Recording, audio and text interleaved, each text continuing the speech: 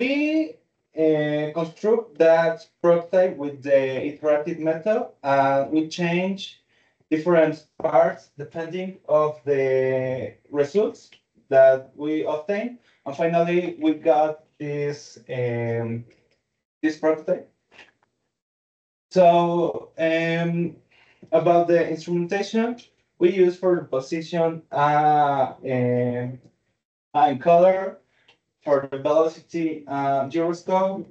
Like actuator, we use dynamic servomotor dynamic cell. And finally, we use inclinometer with motion. About the dynamic model, we use a structure like this. This is similar to 1 degree of freedom robot. If, you can see that the dynamic model is so similar like a pendulum. And we use the structure and the diagram to guide to create the dynamic model. And it's like this. So for the physics parameters, here's the control strategy. The control strategy, firstly, and for the moment, is PD plus control. And for the compensation part, we use a 3D model that I showed.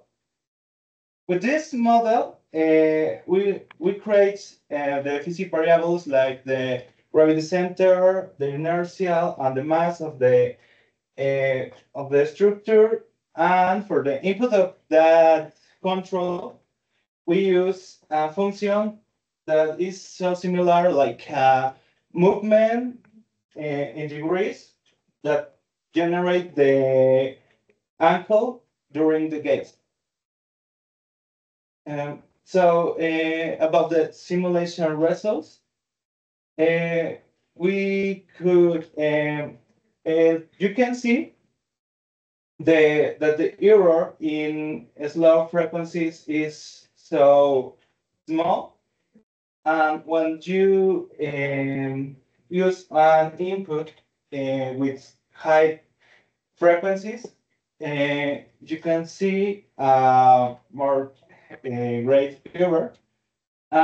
This is with input assigned input, and this is with the input of Fourier in the simulations. First, it's important to say that. So, but we can see that in the part of the slow frequencies, we can see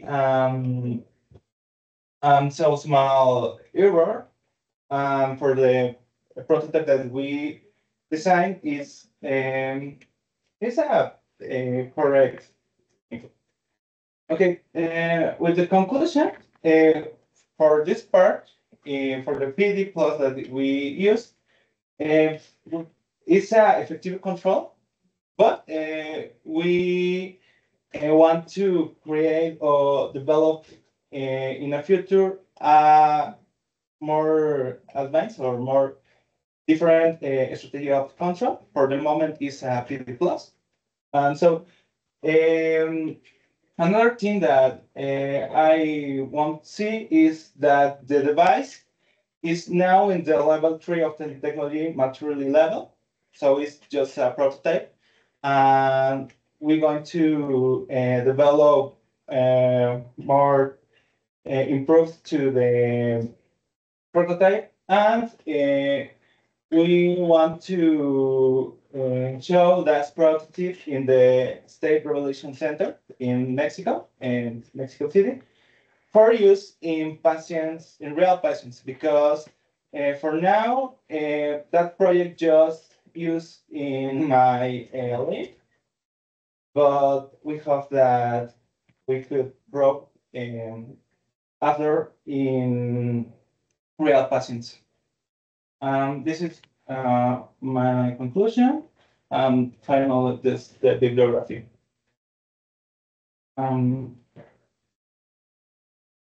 So thank you.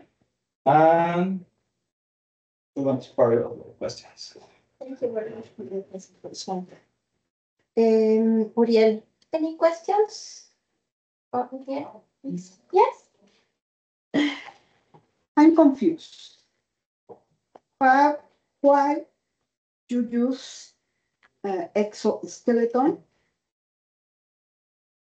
um, instead of orthosis? Yeah, the orthosis is a fixed structure. The Skeleton, no?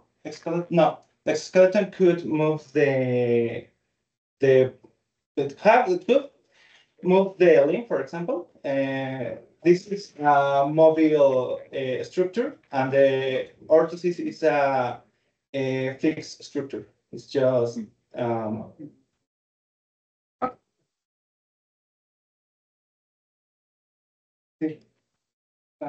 in this part, we don't have one example of exoskeleton. Okay. Um, you you have only one uh, lead for one lead or one foot or left or right or both?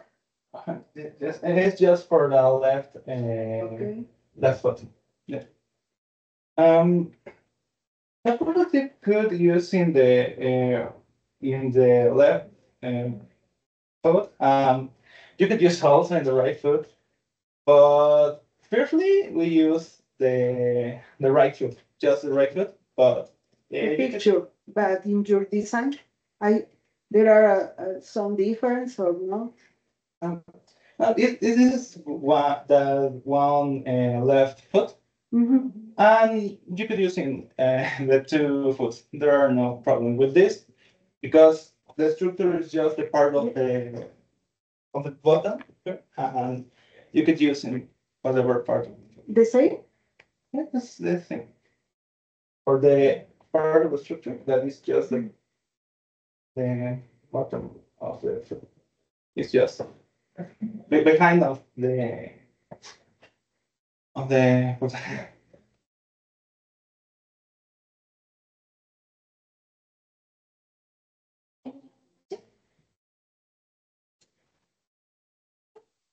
But I have the same question. What does it affect if you change it to the other? Did you test it in both? Because you mentioned that you tested only in the left of your foot, but did you test on the right? Yeah, normally we use that prototype in the right foot. Is all the test is used in the right foot, but the prototype also is used in the left foot. Is it's the same because the design allow that. It's just It's symmetric one side to the left. yes, it's symmetric. Because that part is just um, part that put in the behind and allow that you could use in the two foots with any problem. Okay, and the weight. Um, The weight. How much does it weigh? wait, is I don't have the information with the weight, but it's so light. There are no problems with that. It's so light, but I don't have reality the exactly weight. Okay, and what are the limits for the size of the foot that can be used? Is only for adults, can be used in children, or are there any limits in which you have to change the design in the dimensions? It's really for adults. It's if you could use in children, but we need to design another structure. It's just for adults. This part is flexible and you could use in different sizes. Yeah. This battery was designed for my foot, bicycle in my foot, but we hope that in future designs we could use in different fields on different sites. Um, in this part, we could we can see that this Velcro that you could use to put in different different sizes of links. Yeah.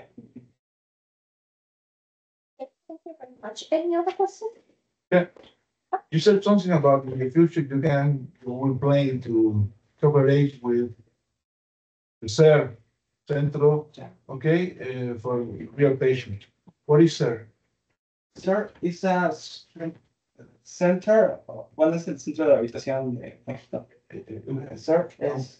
And where is the center? Um, really, it's here in Mexico City. Um, we work with different persons, and one of that persons had contact with this with a doctor in this place. I really don't know how exactly in Mexico. You already been there? No, No? no.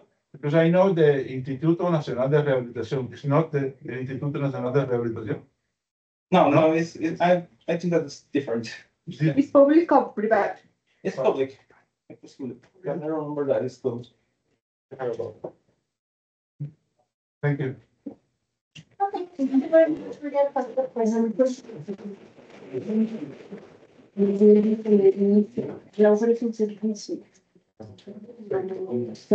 Nadia. ¿En tu lugar? No, de hecho no tenía lugar. Llegué nada más. Es para. Porque no estaba ahí. No, está rarísimo. No importante, pero no muy importante.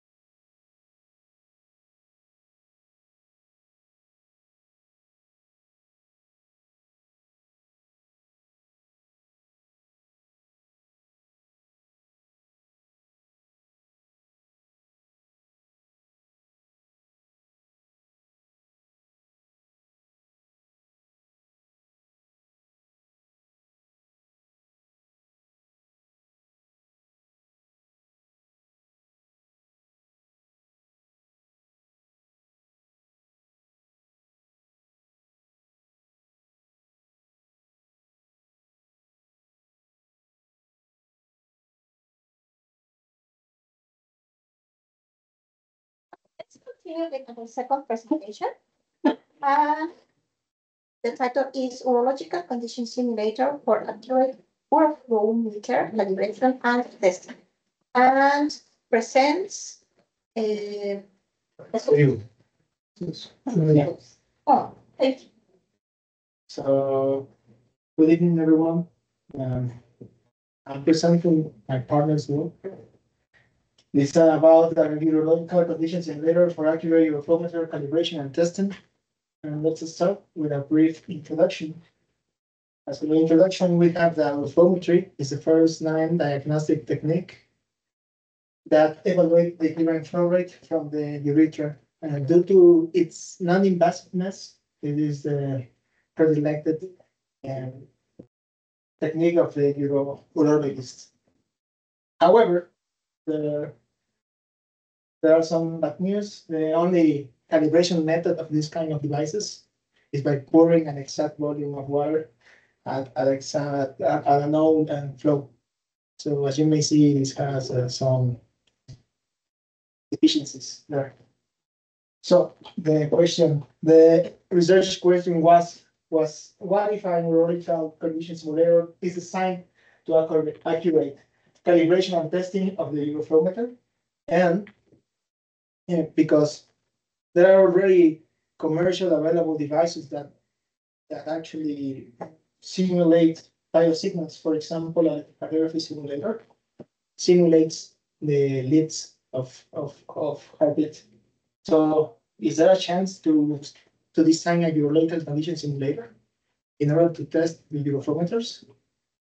The methodology we follow was at first we with this pump, the diaphragm pump, with a minimal working voltage 4 volts, we perform a calibration curve fit. So the voltage varies from 4 volts to 10 volts in steps of half volt. And the flow rate measurements were performed 10 times each in order to obtain the calibration curve of the pump. These are the 4 conditions we selected in order to simulate them. There is a benign prostate obstruction, overactive and underactive intrusion, and the retral stricture. Why are these conditions selected? Because of their particular flow rate curve. They have some particular waveform of them. For example, overactive detrusor, it's a single peak in all the voiding cycle. It's a singular peak. And for example, irregular structure is the same, is voiding with low amplitude on the voiding cycle lasts. So we design a signal generator interface where you can select which urological condition is going to be performed. Someone I forgot to set is that these conditions are really an array of elements of pulse width modulation. So in the signal generator interface, we can select the corresponding urological condition. And with this in mind, as we already know, is the output of a microcontroller is around 0 to 5 volts. And since the pump minimum operational voltage is around 4 volts, we need to perform an analog processing of the signal in order to obtain the operational range of the pump. We did this through low pass second order low pass filter, an amplification stage, and an offset correction stage. So these are the results of the simulator. We can observe in this graph the calibration with 2 fitting models, the linear one and the quadratic one, where the correlation Pearson factor R score is upper 99.99, which is representative of a linear behavior. So in this case, with this calibration and with the interface, as I already said, here we can select the array, the particular array of the urological condition. For example, in this case, we have the same condition, overactive detrusor. However, for different age group, here is 4 to 7 years. In this case, it's up to 13 years. And apparently, we can see that this is higher. But if we observe and we check the y-axis, the amplitude of this one, it corresponds to even a greater flow rate peak. That is actually what is expected from across the different populations in order of the gender and the age group. So these are the voltage sequences that we obtain with the microcontroller. As I already said, this is an array of 3,000 elements. Each element is displayed every 100 milliseconds. And if we do the counts, it's around half minute, 30 seconds to display each cycle. And this is already, the results are reflected in a oscilloscope, for example. If we check the periodicity of the signal, we obtain the 30 seconds. That is what it is expected. And for example, this is the parent of a detrusor overactive, a group of men aged from 40 to 45 years old. And I know these are voltage sequences. These voltage sequences, in a further step, are injected to the pump, and the pump is able to recreate the urological condition. And it's the same with the other urological condition, for example, the benign prostate obstruction.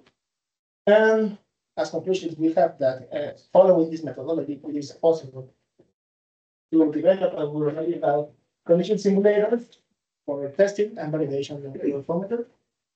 And the further work, of course, corresponds to expand these conditions to even more conditions. And to be tests, ensuring further applicability and reliability. That's all. Thank you.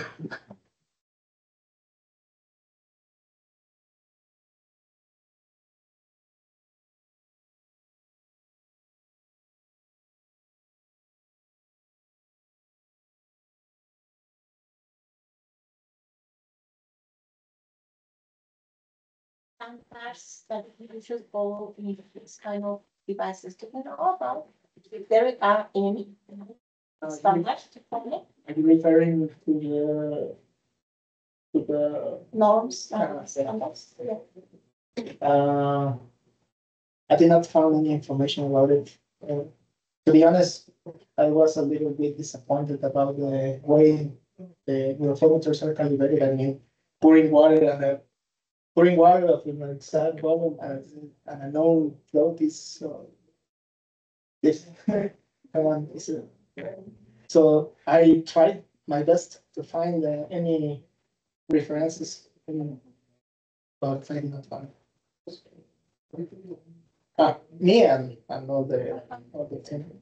So I can say there's not a vast.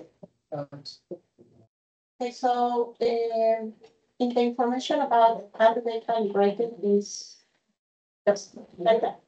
Yeah. And it's just this water, an unknown volume of water, an unknown flow rate. And I mean, they could use a pump, of course, but what I found did not say that. What's the other this? And this equipment is certified also. Yeah. The device. Yeah, the device. Yeah, it is. Okay, thank you very much. Any other questions?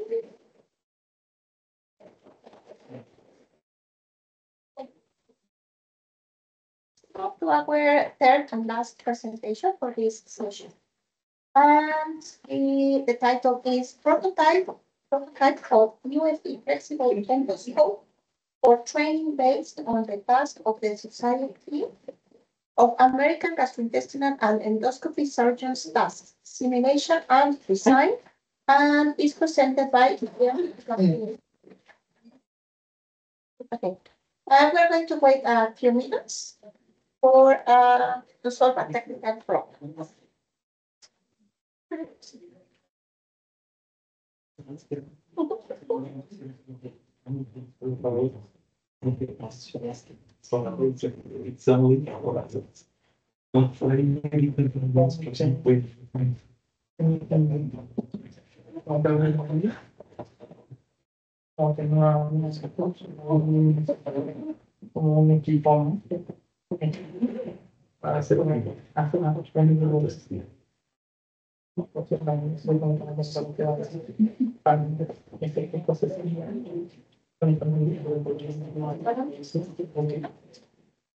Okay, so we are let's start. Good evening, and I'm Adriana, and I'm going to explain my work about prototype of USD flexible endoscope for training based on the task of Society of American Gastrointestinal Endoscopy Surgeons task, simulation and design. In this slide, we watch the content. Well, what is an endoscopy? Endoscopy is a VR procedure to diagnostic gastrointestinal problems like cancers, ulcers, and use a flexible endoscope with a camera to examine the digestive tract. Why are endoscopies done? Endoscopies are performed to examine the inside to the body. The endoscopies tell us the well used for diagnose to treatment or monitoring the internal organs and to the digestive tract. This is my objectives. The first is design and manufacture the handle and links, develop a graphical interface for acquiring the position signal, process the position data, select components for the implementation of the endodynamic skills prototype, and evaluate growth trajectories. Well, why do we use an endoscopy simulator? We use a simulator, endoscopy simulator to training the endoscopist, allow practitioners to gain hands-on experience in controlled environment from realistic scenarios.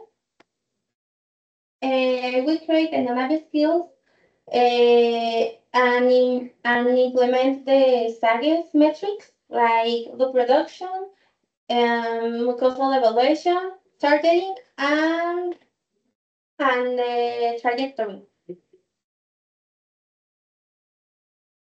Um, and endodynamic skills have key features and components.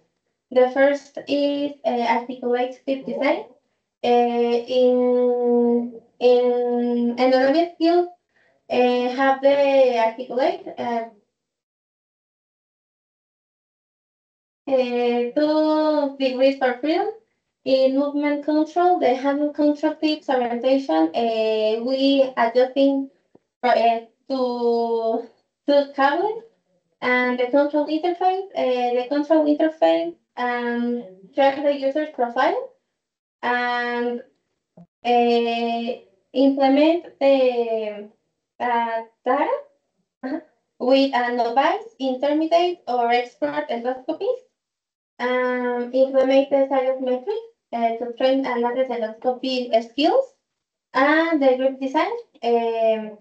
We based on an Olympus endoscope to make the group. The methodology is was the first step is mechanical design. We use SolidWorks to design the handle. The second step is hardware components, flexible endoscope, and we use the flexible endoscope to make the procedures. The second is MPU sensor, Arduino board, and camera to feedback. The third step is software development, and we use the Python, MATLAB, and control interface. The fourth is metrics and standards. The standard is retroflexion, mucosal evaluation, navigation and reproduction, and target identification and extraction. And how was the simulator tested? The first step to test the simulator is natural motion tracking, and is to use the MPU sensor for recollecting the data. The second is repeatability of simulations. We repeat the same procedure. The third is comparison with real life performance. The fourth is user experience feedback, use the interface. And the fifth is error handling and corrections. In the interface, we watch the error to the endoscopy. And the sixth key, and the sixth is the test is real-time feedback and data recording. In this slide, we watch the interface. We have the two bottom to start and to end. We have the retroalimentation from the camera. We have the bottom with the road trajectory. In this bottom,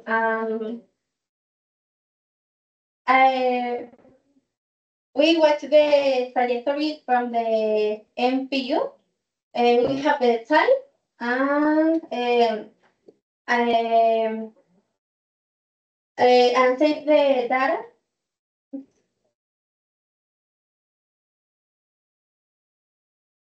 In this slide,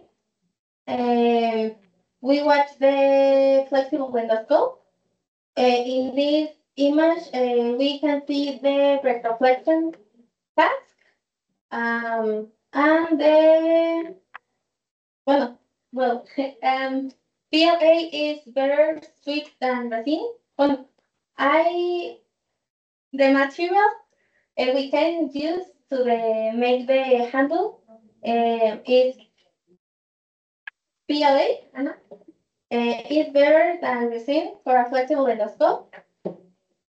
The young small is 2.7 gigapascals, offering a better balance of rigidity and flexible compared to resin.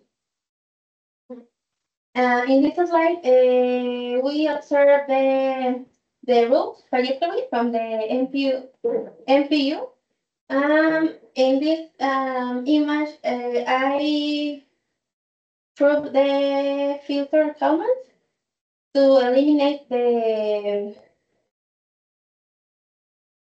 interference and the error percentage to three-dimensional in X, Y, and Z position. In X axis is the 0.50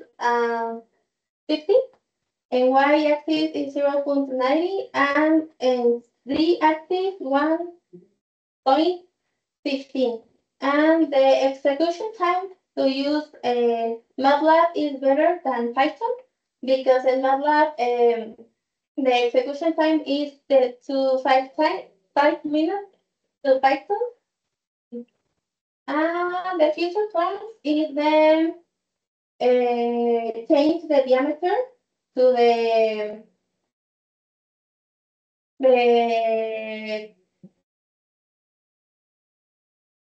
camera and the cable and the movement of control with loop is easy to understand but requires training for navigation.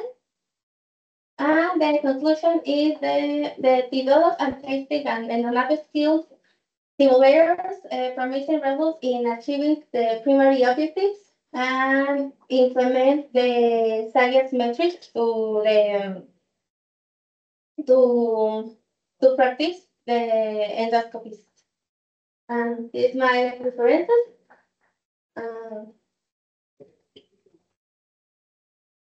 But thank you.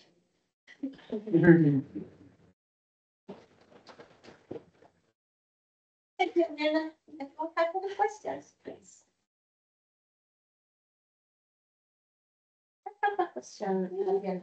Can you present the slide where you find your interface, please? Yes. You have something at the right side that says time.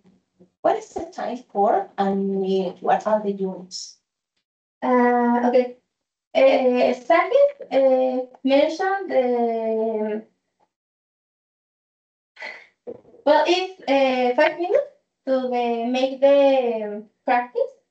Okay.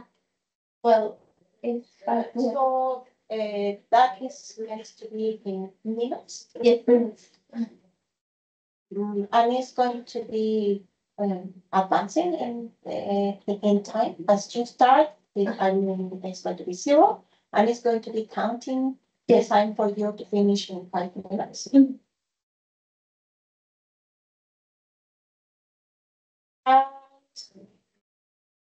And You mentioned the comparison between two materials. Yes. For the first resin and PLA. Why not other material and only the comparison between? Only to PLA and resin.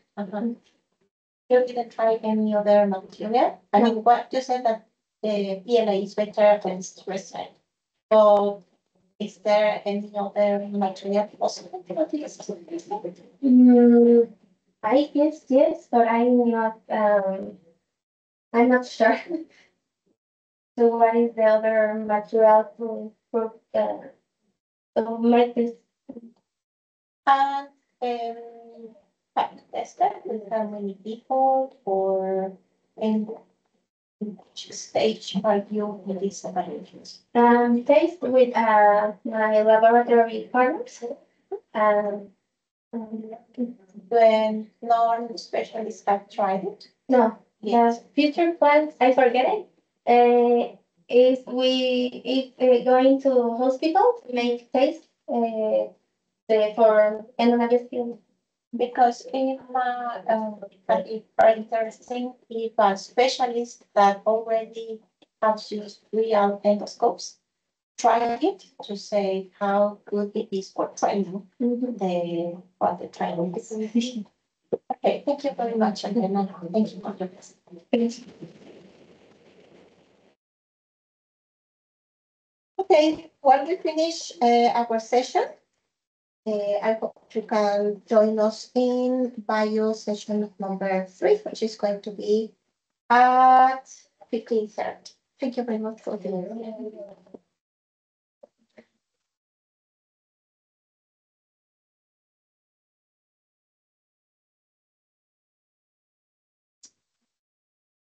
It's a form of